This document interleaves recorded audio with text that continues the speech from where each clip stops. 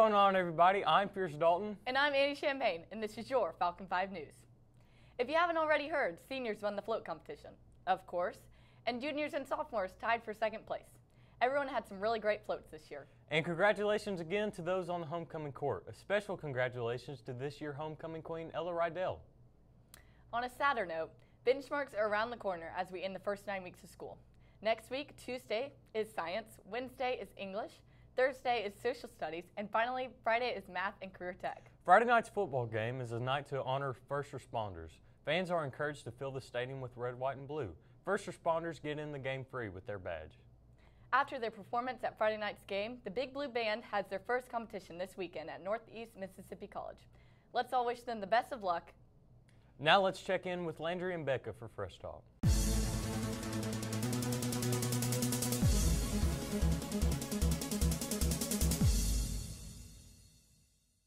Hey guys, welcome back to Fresh Talk. I'm Landry Kilpatrick. And I'm Becca Beaver, and here's a look at what's happening this week at the Freshman Center. Last week was homecoming, and we had a lot going on.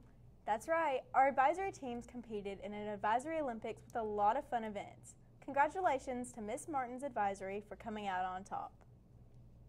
Another huge congratulations to the Freshman Center homecoming court. At the game on Monday night, Bo Bursky and Allison Ball were crowned as the FFC's homecoming king and queen, and a congratulations to the football team for a homecoming win. Need some new Falcon spirit wear? The FFC still has some in stock. See Dr. Thorne to purchase some. Mark your calendars and choose your favorite outfit. FFC Picture Day is November 2nd. Well, that's all for this week. Thanks for watching, and go Falcons! How's it going, Falcons? I'm Cameron Seal with a look at your Falcon 5 weather for this week. Glad to be back to talk about this week's weather as we head into the new month. This week continues a gradual warming trend as the average high is a balmy 88 degrees, while the average low is a not too cold 62 degrees. As you head into the weekend, it will be mostly sunny with a few clouds in the picture. It all changes on Sunday when it will be fully sunny with hardly any clouds in the sky. Therefore, you might want to think about breaking into your 6-pack of waters this weekend, because I most certainly will be.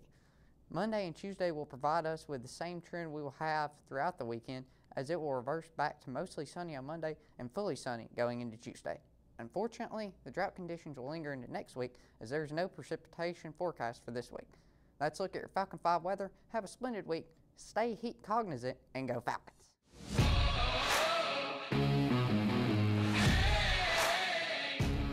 What's up, Falcon fans? I'm Caden Sledge, and welcome back to your Falcon 5 Sports. Our cross-country team will be headed to Scottsboro this weekend for the Black and Gold meet. Last week, Falcon football took on James Clemens for the homecoming game. The Falcons played hard throughout the whole game, but fell short with the final score being 14-7.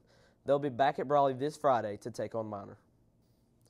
Volleyball traveled to Austin Tuesday. They come up a little short after winning the first set, but couldn't find their way back in their other sets. They were back on the courts in Central last night. We will update you on those scores next week. That's all for your Falcon 5 Sports. Make sure you check back next week for your latest athletic news. I'm Caden Sledge. Go Falcons.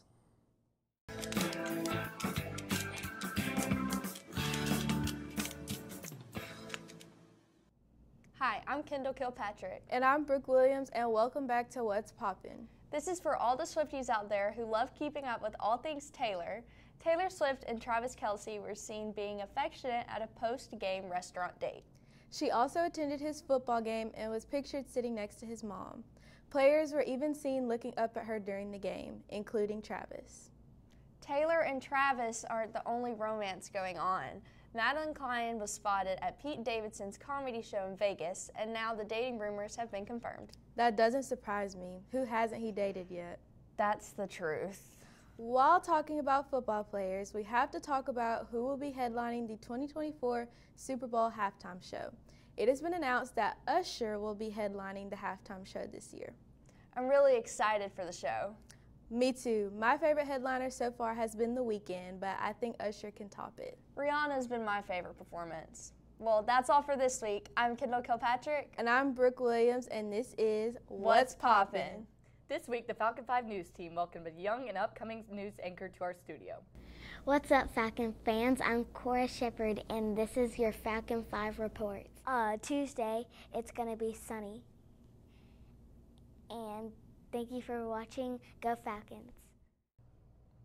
Thanks, Cora, for your visit. We look forward to seeing you here on the Falcon 5 Newscast in a few years. Well, that's all for this week. I'm Annie Champagne. And I'm Pierce Dalton. Go Falcons!